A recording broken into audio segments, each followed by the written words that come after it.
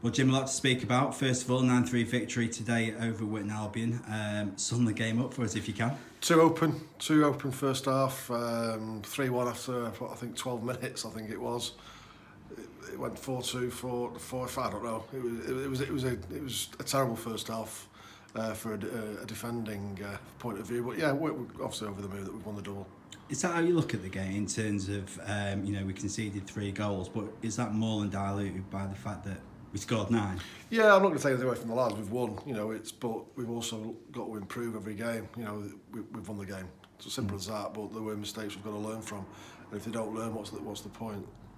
League double. Yep. When you started the season, you couldn't wish for any more, could you? No, it's been a good year. Obviously, we've had the lads involved with the reserves. I've managed the reserves a few times.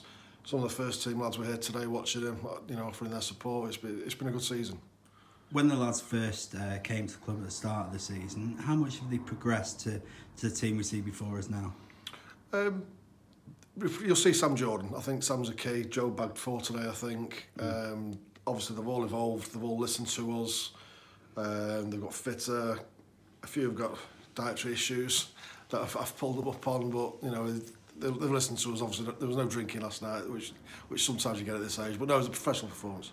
And I guess in terms of professional performances, as you alluded to there, they seem to be much more professional in the character now as well. Yeah, and they want to win. They showed that even when they were 7 or 8-3 up, people were getting on people's backs for making mistakes. You've got to completely learn and keep learning. So one thing which this team is known for is scoring a lot of goals. Another 9 today. Yep.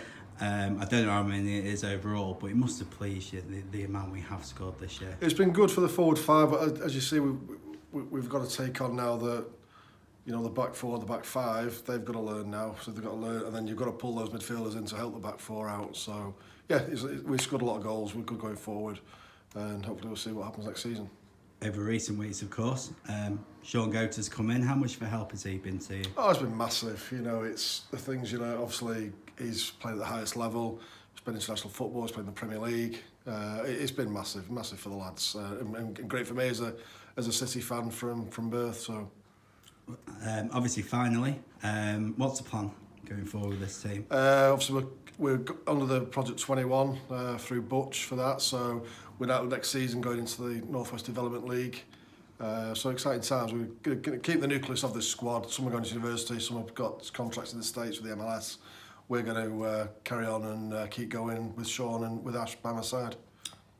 Well done on a great season. Thanks, Bob. We look forward to following you again. And thanks for your help this season, Bob. No problem. Bye.